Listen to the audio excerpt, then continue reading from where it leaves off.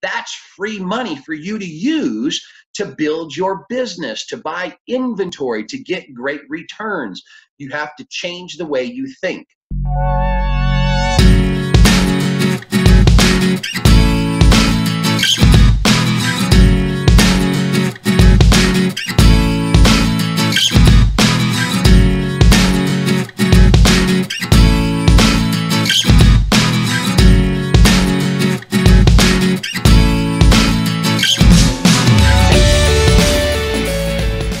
Hey, Amazon business owners and very soon to be Amazon business owners. Bob Schneck with you today. Super excited to be here to talk about Amazon, the ultimate business opportunity. Now, for those of you that I know, hey, thanks for checking back in. For those of you that I haven't had a chance to meet, hopefully we'll get that chance very soon. But let me tell you a little bit about my background. I have been actively selling online for over 2 decades. Over the last couple of years, I've had the incredible opportunity to join forces with a group of Amazon selling professionals and business growth experts called Algo Online Retail. And what we do is at Algo's, we teach you how not just to sell products online, because the truth is anybody can do that, but we teach you what does it take to build a successful Amazon business. How do you start, source, sell, scale that business faster? And that's what we do. We have a very simple business model, and our business model is buy low, sell high, and sell brand names. Sell the things that people are already going to Amazon to buy. Now, I've got other videos that will teach you all about our business model and how it works. What I want to focus on today, however, is money. Okay, the number one thing that I hear from individuals about their Amazon business and why they can't scale it faster is they don't have access to money. And the big problem is most people just don't like to talk about money. But I love to, because it's what makes the world go round. So what we're really talking about at this point is leverage, using leverage to grow your business. All right, so leverage or capital, how much of it should you have? And the answer to that question is much as you possibly can. See, we're introduced to opportunities all the time in life, but most people can't take advantage of those opportunities because they don't have access to the funds to be able to do that. Okay, with our Amazon business, you're going to see amazing opportunities for buying products that you can put on Amazon.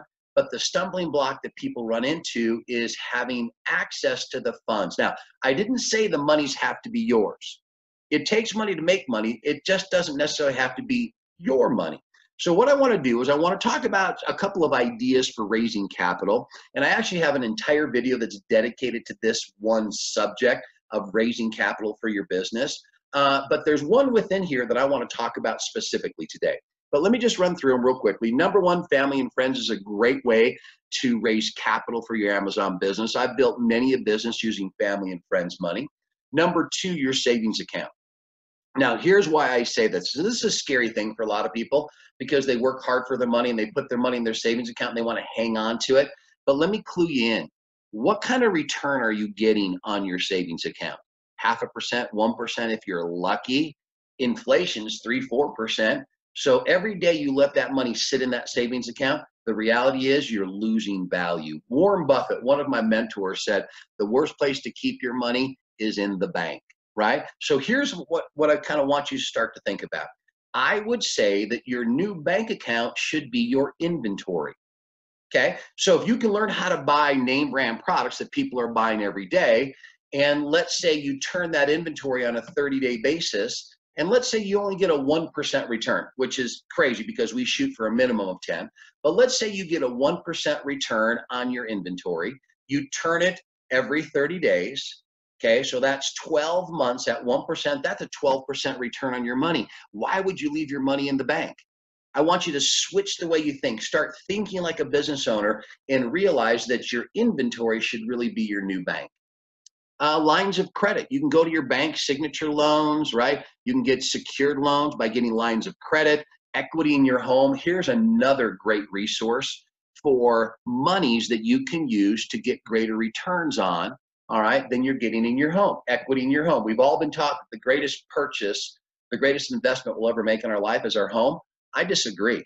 The home is where you live. It's not an investment, but that's what people are taught because they don't know any better. See, let me just give you some numbers here. National average. Now, I'm not talking real estate investing because I do that. That's a whole other world. I'm just talking about the average person that buys a home and sits on it for 30 years and pays that mortgage every single month. Okay, so let's talk about that. National average over the last 30 years, home appreciation nationwide is about 3%. Okay, well, national average inflation rate over the last 30 years, average is about 4%. So the reality of it is you're putting your money in your home and you're losing value on it. Okay, people just don't see it that way. So using equity in your home to create leverage to buy your inventory is a great resource. Retirement accounts, the same exact concept. What kind of return are you getting on your retirement accounts? And could you put it into inventory and get a greater rate of return? The last one that I want to talk about are credit cards. Now, credit cards are the fastest way to generate capital for inventory purchasing. But we've been taught that credit cards are bad, all right? But they're not. See, they're leverage. And in business, what I want you to realize is that debt is leverage. I mean, look at all the buildings in the downtown where you live. Were any of them bought with all cash? No, they were all bought with leverage, with debt. Okay, so you have to change the way you think to start to think like the 1% of the wealthy of our society. There is a difference between good debt and bad debt. All right, when I ask people what is bad debt, the first thought that pops into their mind is credit cards, because you've been taught that credit cards are bad. And I'm here to tell you, credit cards are neither bad nor good. They're a tool for investing. What you buy with them is good or bad. Okay, so I want you to start to change the way you think. Bad debt is anything that you buy that loses value. Good debt is anything you buy that appreciates or gives you a greater return. So I want to educate you a little bit on credit cards themselves, because they are the fastest way to generate leverage. So you might want to write these things down. What you want in your credit cards. Number one, you want a credit card that gives you reward points. You want a credit card that gives you cash back. You want a credit card that may give you sign-up bonuses or status bonuses. For example, American Express with Delta Airlines, right? American Express with Hilton Hotels. You get status when you use these, and these all have value. Now, I want you to understand, when you get credit cards, how many credit cards should you have? As many as you want. If you want a perfect credit card or credit score, you need to have at least 25 credit cards. Now, I know that terrifies people when I say that, but let me ask you this question.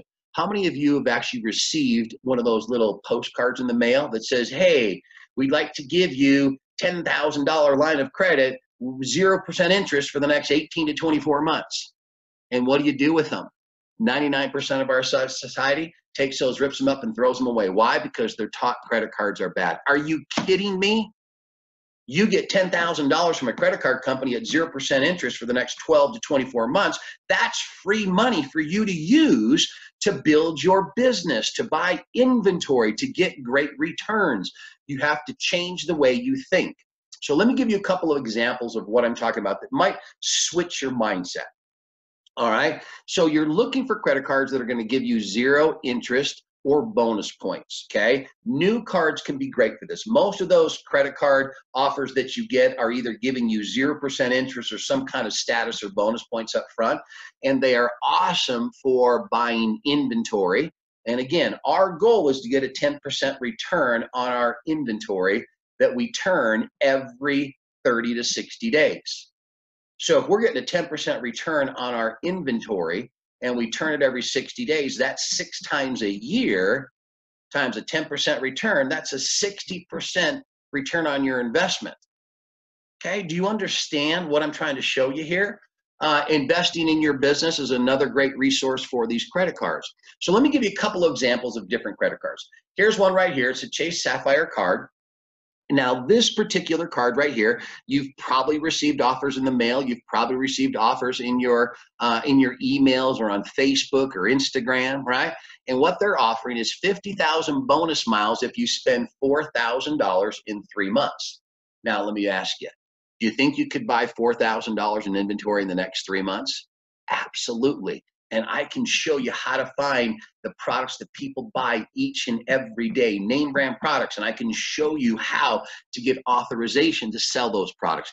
$4,000 in 3 months, not a problem in inventory. Now, here's the example. When you spend $4,000 in inventory, okay, you're probably going to get charged a fee to use the credit card by your supplier. And it's usually about 2.5%. So if you spend $4,000 on inventory, they'll probably charge you about $100 or 2.5% to use that credit card. So our total expenditure on the inventory is $4,100. Okay, so we buy our products. Amazon sends them to, our suppliers send them to Amazon, sitting on their shelves. We've spent $4,100. Now, take a look at this. When you spend $4,100, they're going to give you 50,000 bonus miles, or what equates to about $625 in travel value. Okay, so you just spent $4,100, but you got $625 in bonus travel or value. Okay, now if you divide the value that you just got by the money that you just spent, it turns out that you've already gotten a 15% return on that investment. And you know what? You haven't even sold a single thing of your inventory yet. So when you understand how credit cards work the right way and the values that they get, and you get the right credit cards, you can be making a return on your investment before you've even sold anything. There's tons of cards that are just like this. And what you need to start do is start to make yourself aware of what credit cards have the bonuses, have the miles, have the status, all the stuff that goes with it, and change your mindset. Okay, change your mindset that credit cards are neither good nor bad. It's what you use them for. So how much leverage should you have? You should have as much as you can, because if you don't have the leverage, then you miss out on opportunities.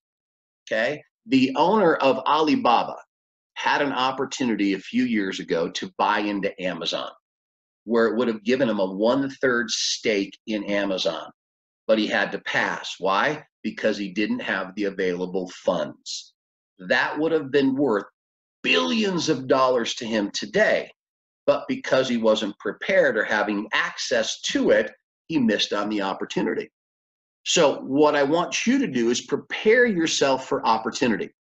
Now, change your vernacular as well. These are not credit cards. I want you to start calling them investor cards, because that's what we're going to use them for. I want you to get as many credit cards so you can get as much leverage as you possibly can. But that doesn't mean you run down to the store and buy garbage. These are business cards that are used for your business as leverage to buy inventory. You have to change the way you think. You have to start thinking like the 1% of wealthy in our country. Here's another great one, Capital One Venture One. You've all seen this one before, advertised on TV. You probably get postcards, emails, all that stuff. So on this one, they offer 0% on new purchases for the next 12 months. So in other words, you can buy anything you want on this card in terms of inventory, and it's 0% interest for a whole 12 months. And they give you 20,000 bonus miles when you spend $1,000 in 3 months. Now, can we find some inventory that we can get a 10 or 20% return on?